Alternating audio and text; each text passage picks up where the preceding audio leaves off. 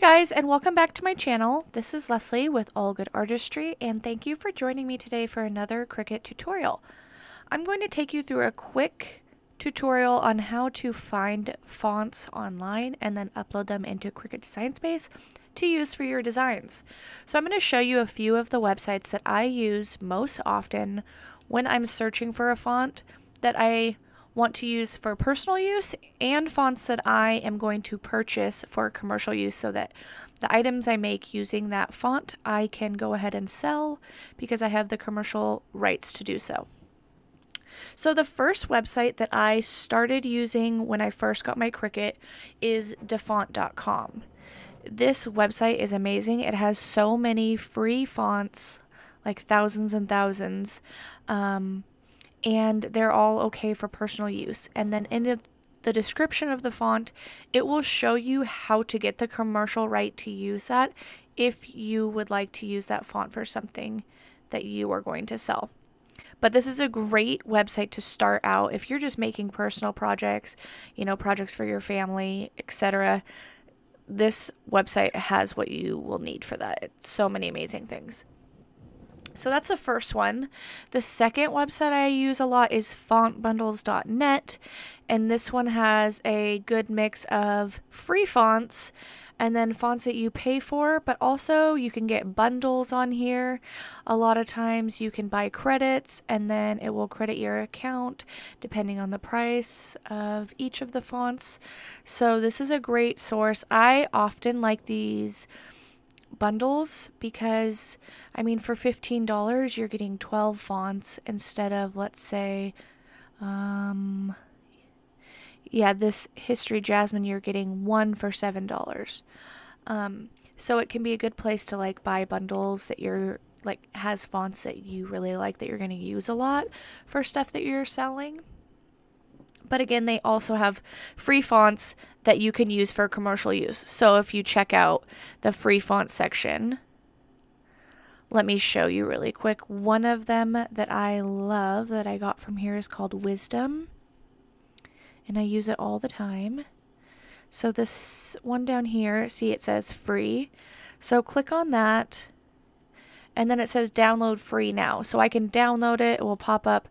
I can download it right into my font book, and this right here under the picture says this free font comes with our premium license, which allows commercial and personal use. So you're getting this free font and you can use it to sell. You can use it on items you're going to sell, excuse me. And it's beautiful. I've used it a ton. So there are free fonts that you can use commercially. And then the third one is Creative Market. And I've gotten a couple bundles that I absolutely love from here. They have tons of different fonts to choose from. They also do bundles. You can do graphics. They have templates like mock-ups for your, if you're creating an SVG or design that you want to see on a mock-up, they have that.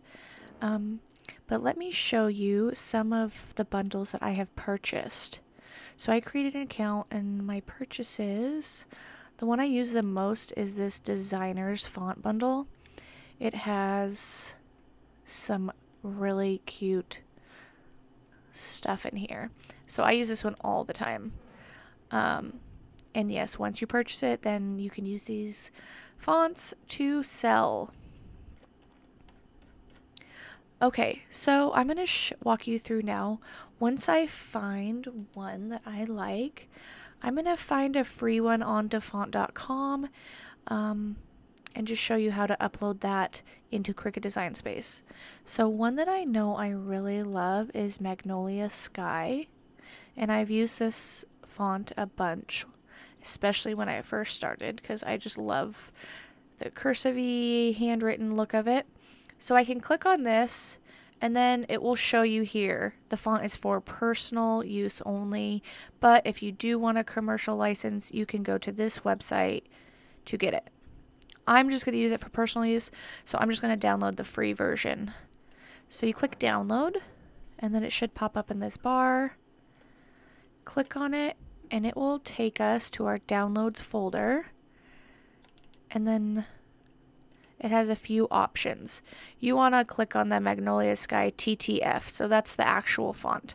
The PNG is just an image of what the font looks like, and then this README file is just kind of the nitty-gritty of how to use the font for personal use and commercial use, you know, the legal jargon stuff.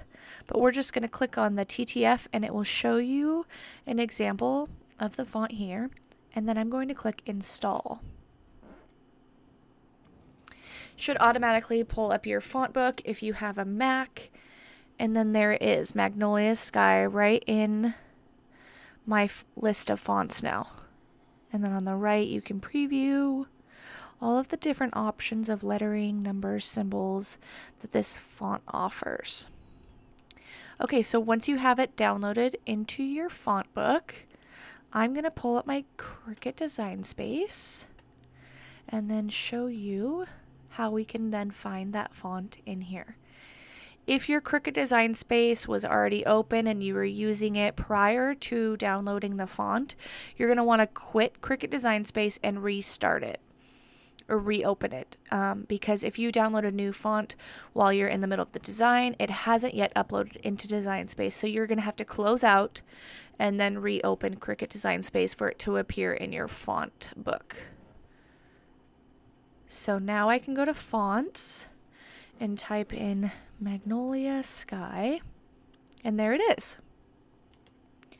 So I'm just going to say welcome home. And like, how cute is that?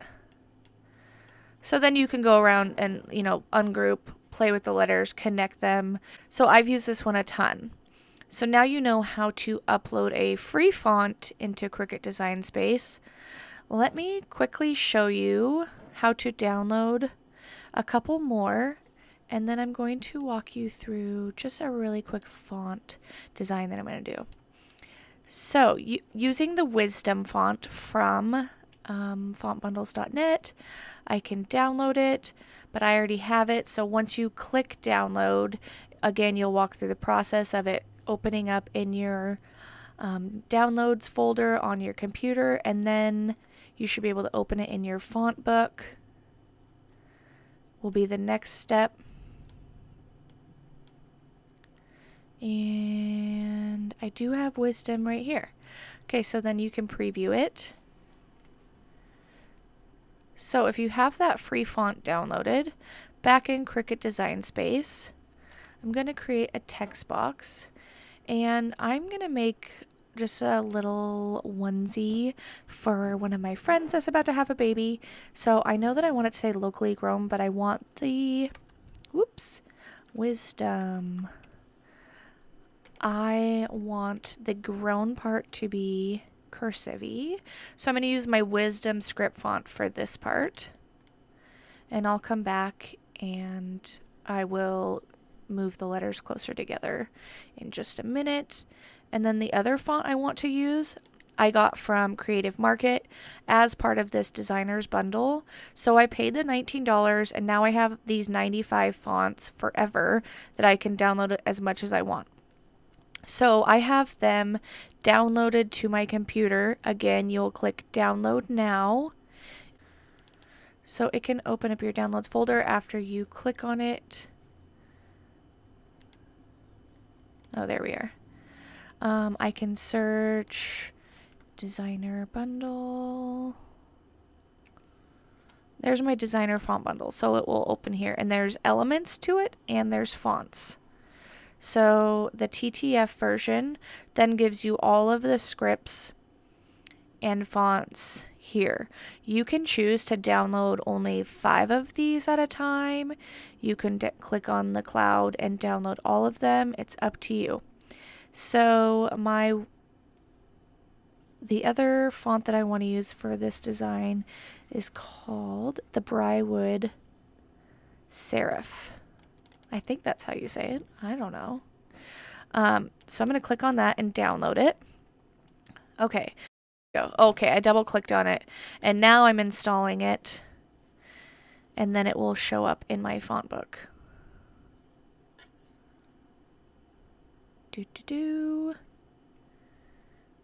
There we have it. Okay. Resolve manually because I probably already had that downloaded. And here is my other font I want to use. So it's in my font book. Now I can come back and let's see if it's here. If not, it's like I told you before, we might have to see. So it doesn't show up because I was already in the middle of this when I downloaded the font. So I'm going to save my project really quick. And then I'm going to have to quit Cricut Design Space. And then I'm going to reopen it. Now this time when I reopen Cricut Design Space, it should recognize that new font that I just installed. Alright, yep, more scheduled maintenance. We know. Okay, cool. Let's go back to my projects now. It is really taking its time today. Okay, here's the one we just started. So I'm going to customize that. And then I should be able to add another text box. And then let's see if it is now in my fonts. The Briarwood. And there we have it, the Briarwood Serif. So, when you install the font, close out your design space, open it back up, and there you have it. So this is going to say locally. Okay, so now I have both of my words that I want for this cute little onesie I'm going to make. I like the mix of a more like bold, regular font mixed with like a cursive-y, hand-written one. So I'm going to switch, I'm going to lower the letter space on this cursive one so that they all connect. And I can zoom in to see when they are close enough. Just up here at letter space, you can either click the arrow down until it looks like I was mostly concerned about this little R arm connecting to the O. So once that kind of disappears, then I'm happy with that. Okay. So then I can go like this. I'm going to select both of the text box and I'm going to align them center. And then group. Here we go. I love it. So that is how I'm just going to now cut this. When I make it, I'm going to cut this on heat transfer vinyl and then I'm going to put it on a onesie, and I'll probably show you how to do that in another video, so you can stay tuned for that. But for now, I just wanted to show you how we got different fonts from three different websites. We used dafont.com, we used fontbundles.net, and then creativemarket.com. So how you get fonts from somewhere online, whether you purchase them or download the free version, and then get them into Cricut Design Space so you also can make a really cute design with multiple fonts. Okay, thank you guys so much for watching this tutorial with me today. I hope that you found it helpful and that now you have the tools you need to find fonts that you love online and upload them into Cricut Design Space so that you can also make a really cute design with one font, 2, 3, however many you would like. But yeah, I hope it was helpful. So if you like this video, don't forget to give it a thumbs up. Leave me a comment if you have any ideas for different tutorials you'd like to see. And don't forget to subscribe so that you can stay up to date on all the Cricut tutorials and DIY projects that I will be uploading to my channel really soon. I hope you guys have a great day. See you later.